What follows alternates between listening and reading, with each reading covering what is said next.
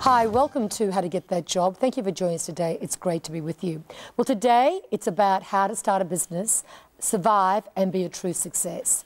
We have two very special guests who are going to truly inspire you if you're thinking of doing a startup, if you're thinking of moving away from being an employee but being self-employed. Please welcome Drew Paternoster. How are you? I'm very good, Sarina. So you're a real success story. It's been a wonderful ride and a wonderful journey so far. Yeah. I can't wait to hear it on my show.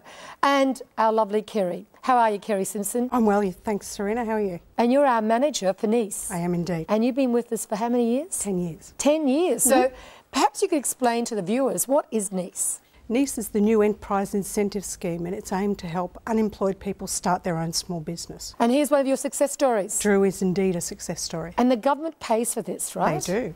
So it's all free. All you need is great motivation, inspiration, they say, and even a little bit of desperation, because you lost your job, didn't you? Yeah, I found myself unemployed and back down in Brisbane from Airlie Beach. Yes. And I was wanting to start a business, and Sarina Russo brought that to my attention, that there was the NEIS system, which the government gave incentives to be able to start your own company. And what is your business? My company is Pride Services Group. We're a security operative throughout the Brisbane metropolitan area. And you turn over now several millions of dollars. Yes, it's been a fast track and it's been a wonderful ride. Yeah. So what advice would you give to someone who perhaps is unemployed, doesn't want to work for an employer anymore and wants to start their own business?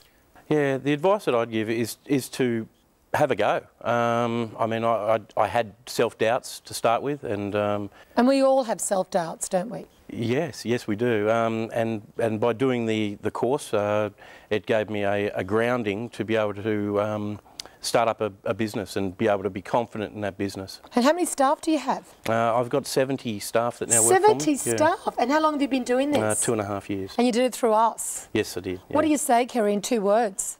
Inspirational and motivational.